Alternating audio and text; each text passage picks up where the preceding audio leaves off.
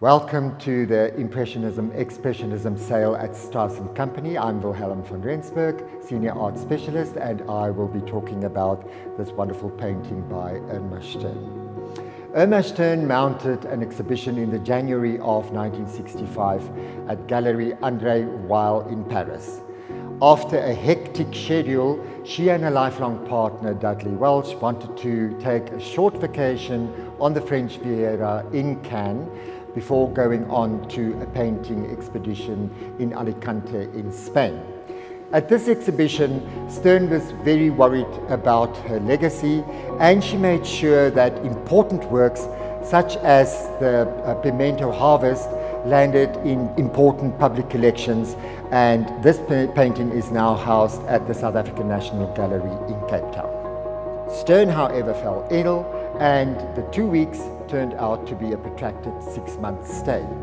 She had a lovely view from Hotel Mediterranee, where they were staying, over the bay, and in letters to her good friends Frida and Richard Feldman in Johannesburg, she describes all the little boats and the people along the edges of the sea.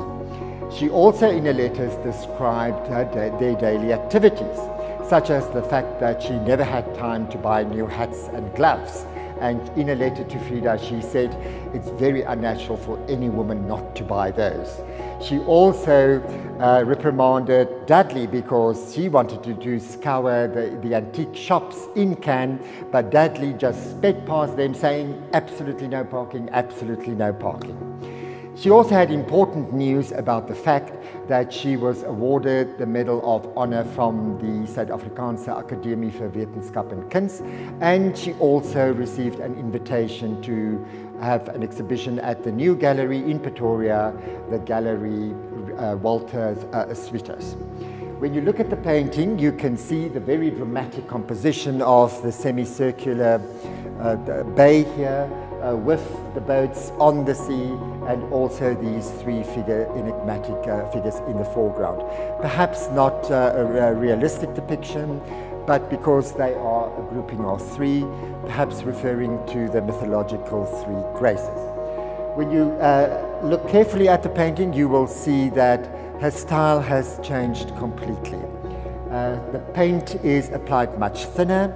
Stern at this stage also preferred a finer canvas, and some of the areas are in fact left unpainted, of course, to create highlights and to emphasize certain areas.